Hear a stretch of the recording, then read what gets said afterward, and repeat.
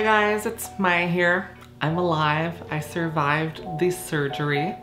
If you guys are wondering what I'm talking about and this is your first time here, you can go check some of my previous content, or if you're even interested in what it's like to prepare for gender reassignment surgery, I just posted a video a few weeks ago on that, so you guys can check that out. But yes, I'm alive. I survived during the pandemic. I had my gender reassignment surgery, which in a lot of ways is the biggest surgery that trans people can have in a way to affirm their gender. So for me, anyways, and it was just an absolutely wild experience. I went into this surgery expecting and preparing for the worst, but hoping for the best. That was my motto with this situation. I was given only 2 months notice pretty much for the surgery date, which was pretty crazy to me because I thought that I would have at least 6 months to prepare given the usual wait times. But I think the pandemic may have even expedited the process for people within Canada to go to Dr. Broussard in Montreal to get gender reassignment surgery, because not a lot of international travelers can make it through the border right now. So because of that, I think that that's why my surgery took place on October 6th. It's officially 1 month post-op. However, I began dilation in order to retain the vaginal canal a week after surgery, so I'm only 3 weeks into my first month of dilation. In this video, I'm just gonna give you guys my full experience from the surgery to now and share my thoughts with you guys. I thought that this kind of video could help anyone who's considering gender reassignment surgery, more specifically vaginoplasty. So the day before, or rather the night before surgery, I went with my boyfriend to the Holiday Inn in Laval.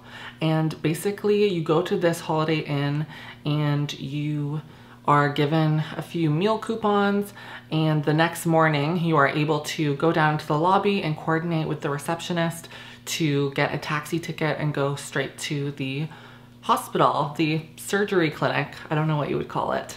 And this hotel is basically in tandem with the GRS Montreal clinic. The people there working, they know that clients are coming in, and it's pretty much, from what I saw, just trans people coming for the surgery and staying at that hotel, especially during the pandemic. So they have a whole system figured out there, which was really awesome. So the night before, I had to do 2 fleet enemas, one at 4 p.m., one at 8 p.m. I had to shower. The morning of, I had to use a chlorhexidine soap, which is a antibacterial, antiseptic soap, pre-surgical scrub kind of thing. I also had to trim the area for the surgery. On the morning of the surgery, I got into my taxi and hugged my boyfriend goodbye. It was really hard because since the COVID-19 pandemic is happening, I am not allowed to have any guests come to see me at the hospital or at the convalescent home for 8 days. Can you believe that? So I have to go through this surgery all by myself. I got to the surgery clinic pretty quickly, and it's kind of nice inside. It's like really modern and fresh. I was brought to the nurses eventually. I filled out all my health questionnaires and everything and signed in and stuff. And the nurses gave me some pills to take before surgery. And then basically I had to strip down and go into my hospital gown and put on my little hairnet scrub thing and put on my little paper slippers, and I was brought to a long hallway to wait for entrance into the surgery room. It was really scary. I remember feeling cold and feeling like very nervous about everything. I was definitely more nervous, I would say, when I got my breast augmentation, because that was my first surgery, and so that was scary to me. And it was just a lot more quick. And it was also late at night, so it was kind of weird. But this was like literally at like 12 o'clock or 11 o'clock or something like that. So it was like middle of the day, bright sunshine. So then I was brought to my surgical room, and it was very bright and white, and they actually had a huge window overlooking a view with an autumn tree, and I was like so taken aback. I'm like, can someone just like poke their head in and be like, oh look, a vaginoplasty surgery? I don't know, probably not. It's probably in like a private area, but it was just very strange to see a surgery room with such a beautiful view and window. So it kind of helped calm me down a bit. And the first thing I had to do that I remember is just hunch over a pillow on the surgery table, and the spinal anesthesiologist inserted the needle, I guess, into the middle of my back where my spine was, and then voila, I was paralyzed from the waist down Such a weird experience. Couldn't move my legs, like so bizarre. And then I was given sedatives earlier by the nurses. So I actually was not given general anesthesia, just regional. And so because of that, I was awake for a large portion of the surgery, which I just, in hindsight, I'm like, wow, that's really freaky. But while it was happening, because of the sedative they gave me, I just was not in my right mind. And I just didn't really like fully process what was happening. I had like a divider covering up the lower half of my body, so I couldn't see anything. But I remember just being really whacked out on drugs and just like trying to almost speak in French to some of the staff around me, because I was like, I'm in Montreal, I should start learning French. Like, and I took French, mind you, until 12th grade, but I just know I was making a fool of myself. And I remember saying something like, oh, you guys have such a beautiful windows in here. That's so nice. I've never like seen a surgery room that has such beautiful outdoor windows. So that was interesting. I don't know, I did fall asleep at some point, and then I woke up and they brought me over to my hospital bed that I would be staying in for the next 2 days. And yeah, that was the surgery. It wasn't painful until obviously afterwards, when the anesthesia on the lower half wears off and stuff, and I had to slowly start moving my toes and things. I felt like the bride from Kill Bill, because I just was slowly regaining sensation in my legs. It was so weird. I had an ice pack on top and in between my legs, and I had a catheter, and I had an IV drip. It was a whole experience. I'd never gone through something like this before, so it was quite traumatic in a sense, just going through the experience in general. It's not that anything bad particularly happened to me, but it was just overwhelming, and I knew that it would be. On the first day I was able to stand up, but I had a lot of pain on one side. I almost felt like the stitches were pulling, but it might have just been chafing from the swelling between my thigh and the area that, the vagina, the vulva, I don't know. And I wasn't quite sure what it was, but I wasn't able to walk on the first day. So I laid back down and basically just chilled for the rest of that day. They give you anti-inflammatories, antibiotics. They give you Tylenol and Tramadol if you're experiencing more pain. So I was just pretty much just laying there, not doing much. I wasn't really like in shock from having the surgery, because you can't see anything. Everything's packed up. Everything still feels the same in your mind. So you, at least I didn't process everything. But then by the second day, they gave us breakfast in the morning, and unfortunately I was feeling a bit nauseous. I did make sure that they gave me a little basin, but it was really shallow, and I started eating, and then I just couldn't do it, and I just started throwing up.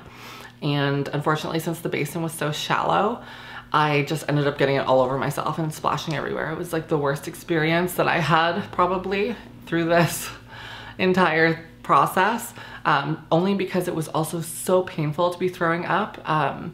Your muscles contract in that area and you can just feel so much pain. It's like coughing and sneezing, like none of those feel pleasant at this time.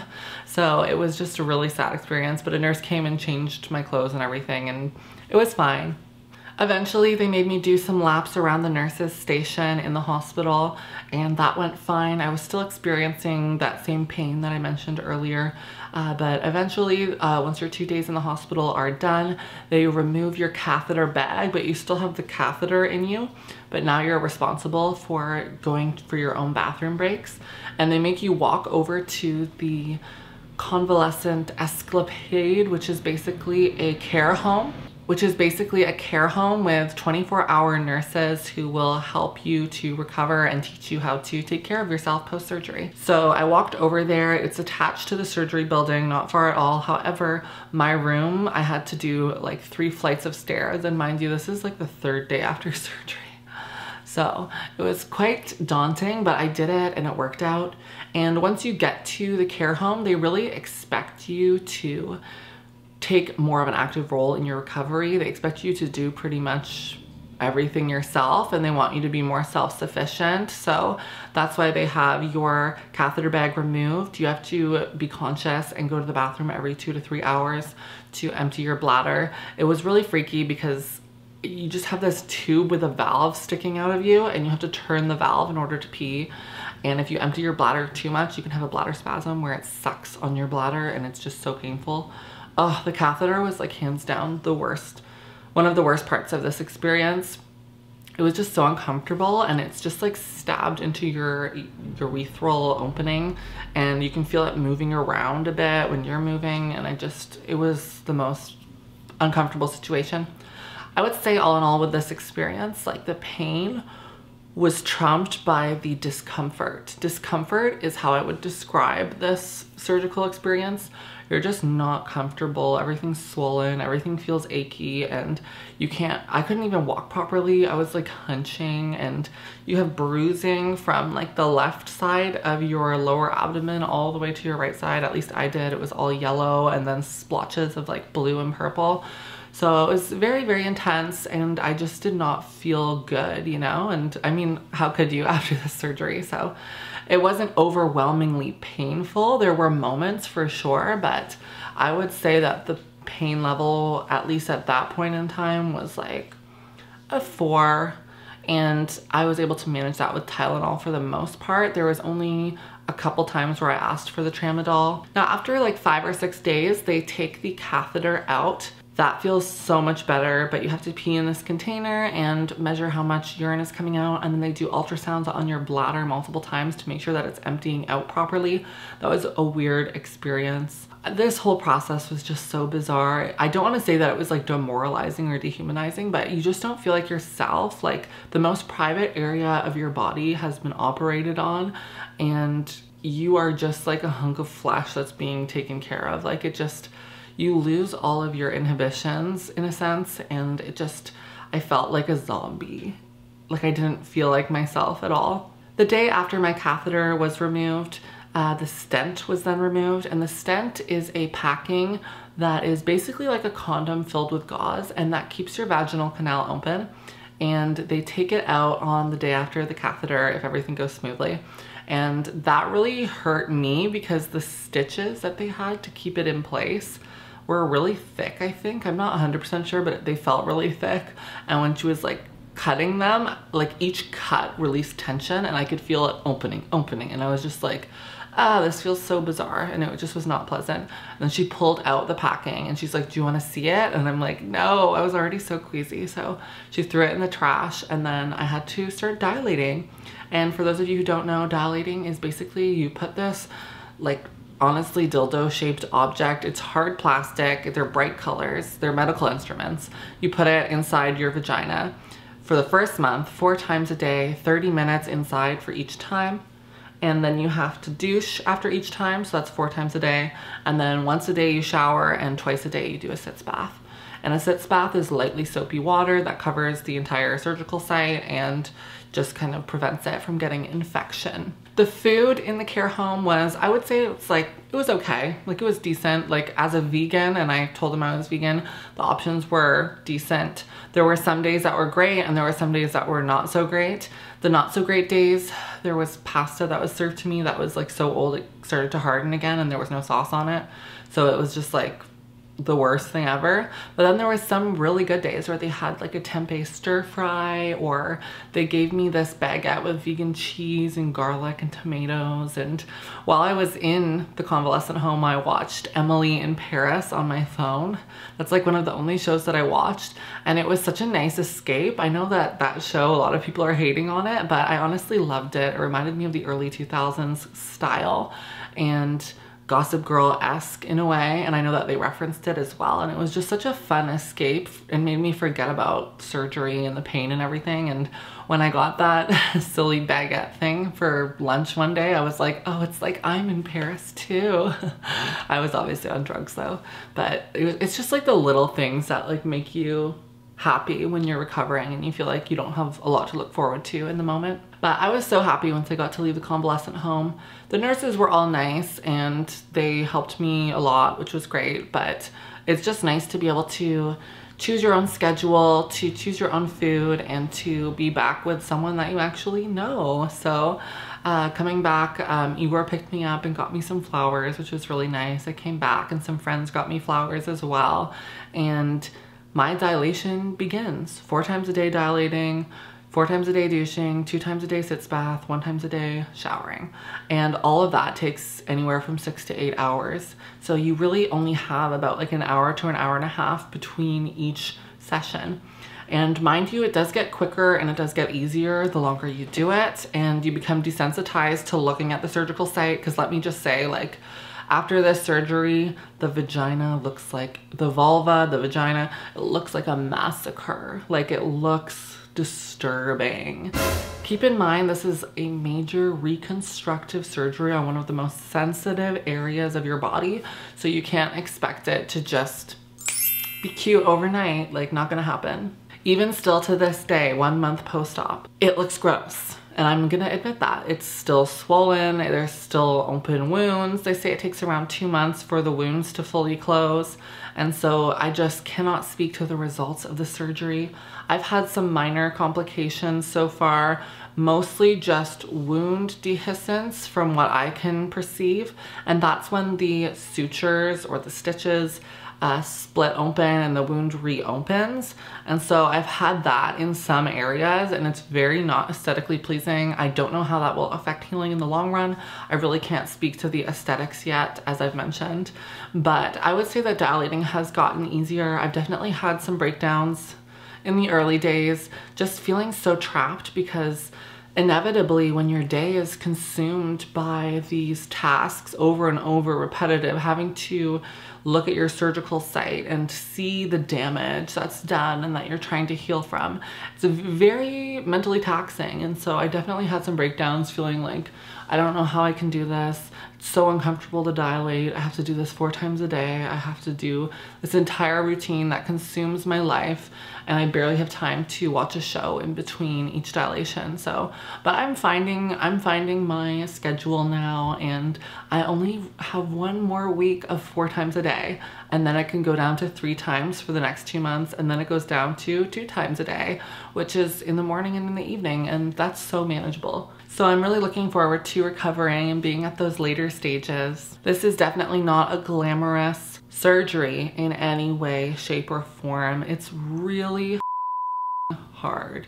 It's difficult. It's not only physically demanding of you, but it is very mentally demanding. I would even say it's more mentally demanding than physically demanding in some ways. I still have some numbness in areas on the outside, and it's too swollen for me to know like what it looks like on the inside, so I can't really talk about that stuff yet. I do luckily have an appointment with Dr. Broussard. It's my 1 month follow-up, which is actually more like a month and a half follow-up from my surgery, because I elected to stay in Montreal during the first 2 months of my recovery, just so I would be closer to the clinic if I was having issues and stuff. So I'm thankful that I can go see him in person for that post-op appointment. I'm gonna ask him all my questions about the swelling, about the numbness, about the wound dehiscence and stuff like that. One of the most important things that I find post-surgery is keeping the area dry. Since you have to dilate and use lubricant 4 times a day, that can create a very, very moist environment. And so I've been using a little portable fan to keep the area dry when I'm air drying after every single dilation. And that's been helping me a little bit, because if you do have moisture, you end up getting something called fibrin, which is a really gross, gooey, goopy, like yellow, gross sludge that kind of forms around the wound when it's left moist for too long. Not glamorous, just giving you guys the straight up facts. I was gonna say that today is the first day I've put on makeup since I've had the surgery, but yesterday was actually the first day because I filmed this video originally yesterday. However, the lighting was so bad. I filmed it at night. My face was like this close to the camera. It just was not the look. So I refilmed it today for you guys. So today's the second day I put on makeup since my surgery, which was October 6th. I just have not had the time or energy, and I rarely ever get dressed, only if I'm going for a walk. A few days ago, I went for a walk for the first time with Igor to the grocery store, and we picked out some groceries together, and I actually felt like a normal human being for the first time in a while, and that was really nice. But other than that, I kind of just exist in these robes, because when you are taking a sitz bath twice a day, you're dilating 4 times a day, you're taking a shower every day, like you're constantly taking your clothes off. So putting on pants and sweaters and everything all throughout the day is just not the look for me right now. If you guys are interested, I can do like a what I eat in a day post-surgery video, just stuff that I'm trying to focus on eating in order to recover faster, vitamins, protein, strategies I have as a vegan. You guys can let me know in the comment section if you'd want to see something like that. One thing that a lot of people ask trans people after they've had this surgery, the gender confirmation surgery, in my case, the vaginoplasty, they ask them like, do you feel complete now? Like after this surgery, did you feel like you finally matched with your body? And the answer is no. And the reason why is because, for me at least, once you finish the surgery, you have no idea what's between your legs. And when you do know, it's a massacre. It is a horrible looking thing. I'm not being very cruel to myself, but it really is. It's very disturbing looking.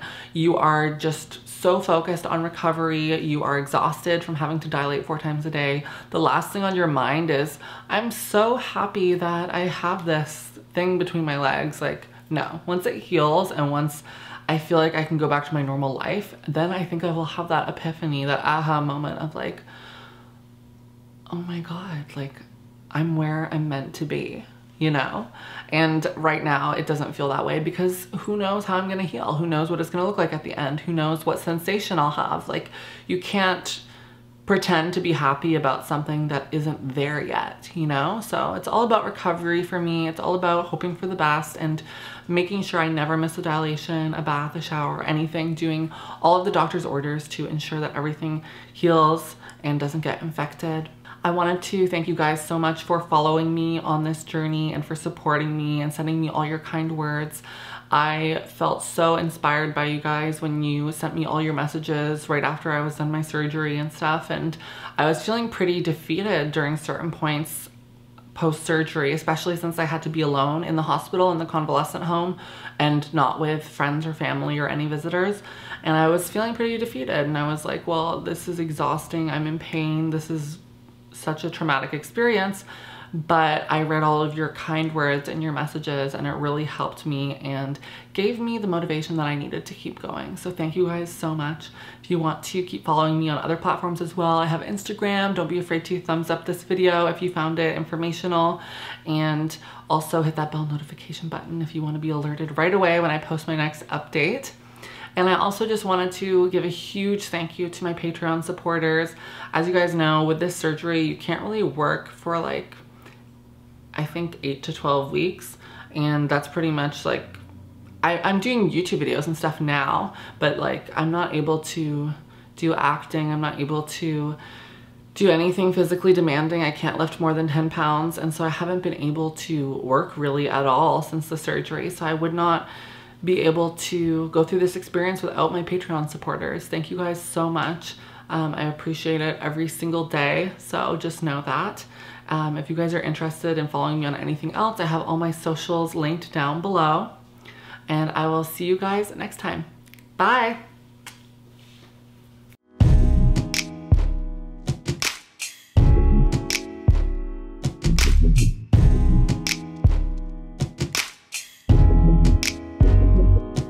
Thank you.